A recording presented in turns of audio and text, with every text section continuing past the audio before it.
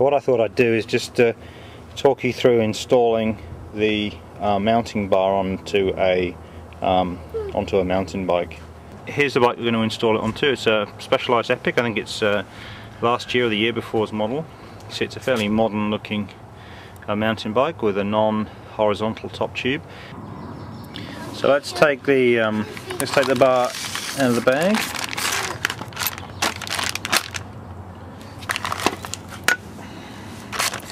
So this is the rear of it. This goes on the seat post, and this is the front piece. This goes over the front by the handlebars. And obviously, this is the thumb screw that the seat screws into. And before we go any further, these are the tools that you need. This is just your bog standard Allen key, courtesy of IKEA, and this is just a little spanner, or a pair of pliers would do as well. So first thing to do is obviously just take the paper off the back.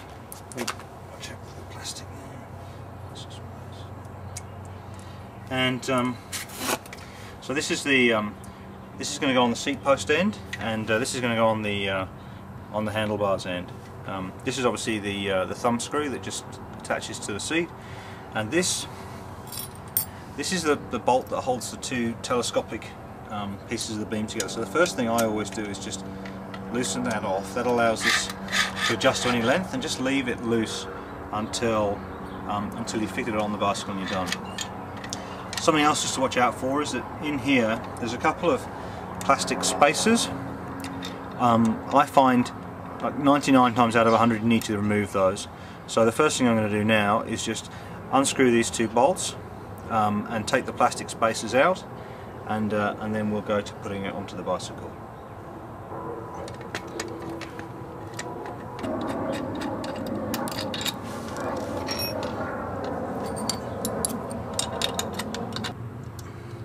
So that's those two bolts off.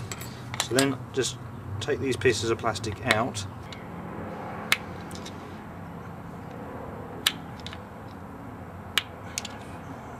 There we go. Just pop the plastic out like that, and do the same on the other one, and then we'll put it on the back of the bicycle. Okay. So what I then do is I just put the put the pieces back together, and what you should find is that you can actually leave one of these two screws in place before you put it onto the front of the bicycle. So I'll just put this one in now, so it's kind of holding it together. Okay.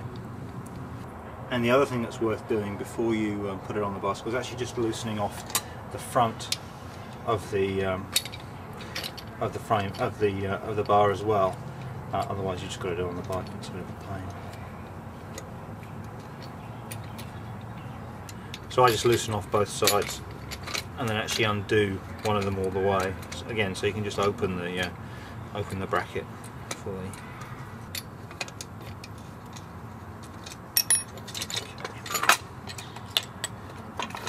And again, you may find that you want to remove the plastic spacer. I think we can leave it on. We'll try it and see. Okay, so what I do is I just rest the front of the bar on the bicycle like that, and then because the beam's adjustable, as we said earlier, I just extend it out,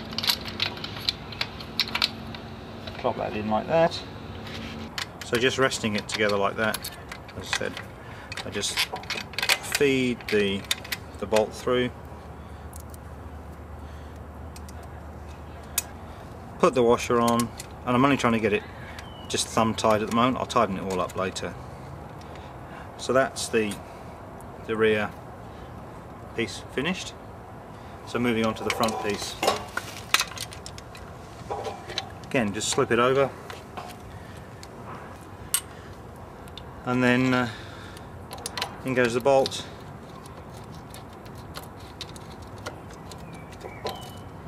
Again, just thumb tight until I go and get the Allen key.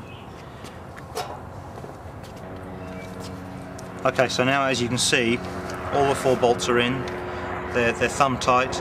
I've left the plastic washer or the spacer in the front one, And now all I've really got left to do is to tighten up the 4 bolts, and of course don't forget to tighten up the central bolt that's just locking the telescopic beam in place. And the back ones just require a little bit more coordination, because you've got to hold the bolts in place as you screw it down. But again, it's pretty simple. So here's a WeeRide. Just drop the WeeRide on top. Find the hole in the middle. Drop the screw in. And job done.